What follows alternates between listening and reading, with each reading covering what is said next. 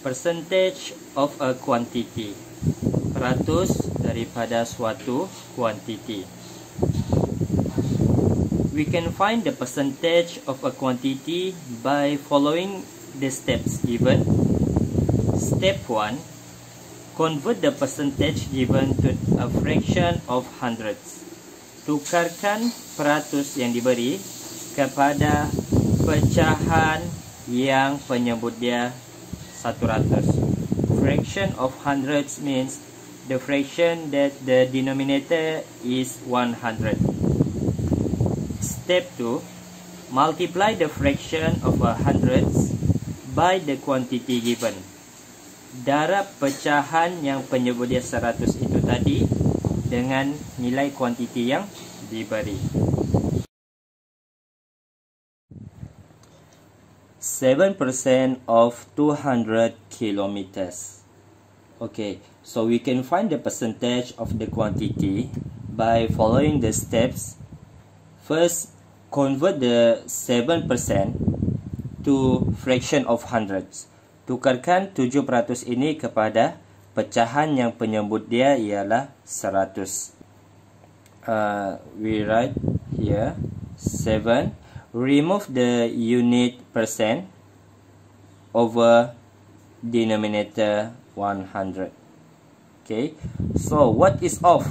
Off means multiply or times. So we write the multiply 200 kilometers.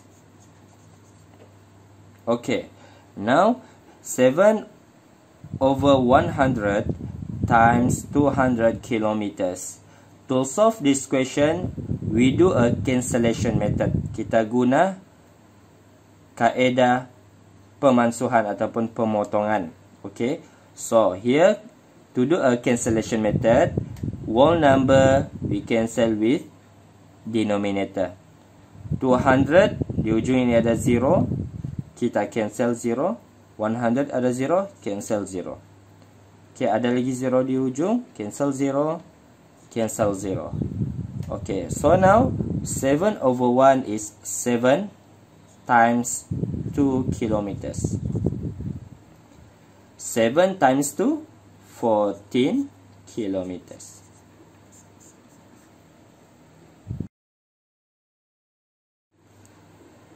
%, of 160 ringgit. So first step, convert the percentage into fraction of hundreds. Okay, we write 15. Remove the unit percent over 100. Of means multiply 160 ringgit. So we do a cancellation method. Okay, whole number and denominator. Whole number have 1 0, cancel 0. 100 cancel 0. So tiada lagi 0. Sekarang we times 15 and 16. Kita darab 15 dengan 16. Okay, 15 times 16. 5 times 6 30. 1 times 6 6 plus 3 9. 5 times 1 5. 1 times 1 1. Okay, total up, tambah semua. 0 bring down 0. 9 plus 5 14. 1 plus 1 2. So we get 15 times 16 ringgit. We get 240 ringgit over 10. Okay, and then we do a cancellation 0 0. So 24 ringgit over 1 is 24 ringgit.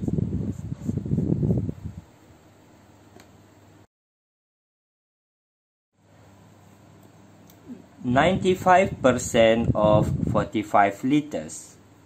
Okay, first convert percentage into fraction of hundredths. We write 95. Remove the unit percent over 100. of means multiply 45 liters. Okay, so now can we do the cancellation method dengan potong zero?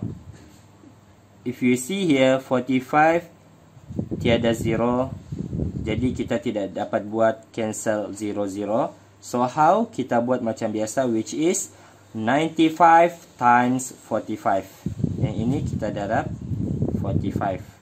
Okay, so 95 times 45. Okay, 5 times 5, 25. 9 times 5, 45 plus 2, 47. 5 times 4, 20. Okay, so we cancel 0. Okay, here. 9 times 4, 36 plus 2, 38. Total up. Okay. 5, 7 plus 0, 7. 4 plus 8, 12. 1 plus 3, 4. So we get 95 times 45 liters, we get 4,275 liter over 100. Okay, so now 4,275 liters over 100 also can be write as 4,275 liters divide 100. If you remember the concept of division of decimals, any decimal numbers divide by 100, we just move the decimal point to the left 2 times. Kita gerakkan titik perpuluhan ke kiri sebanyak 2 kali. So here, okay, 4,275 liter. Where is the decimal point? Actually, decimal point is di sebelah kanan 5. Okay, 5 is 10. Okay, sebelah kanan dia is decimal point. Divide 100. Move the decimal point to the left 2 times. 1, 2. So, sekarang titik perpuluhan sudah berubah tempat. Jawapan dia ialah 42.75 liter.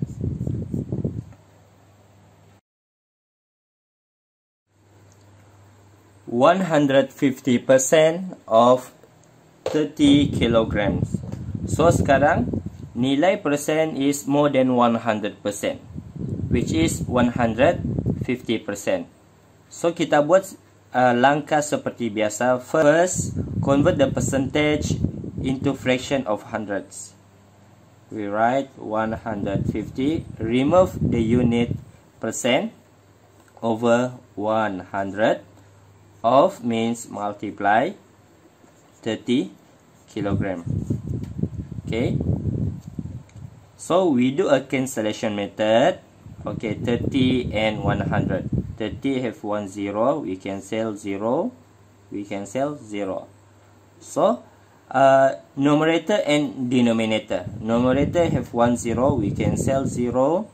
Denominator 1 0. Okay. So now 15 over 1 is 15 times 3 kilogram. 15 times 3. Okay, 15 times 3 kilogram. 5 times 3, 15. 1 times 3, 3 plus 1, 4. Okay, so 45 kilogram. The answer is 45 kilogram.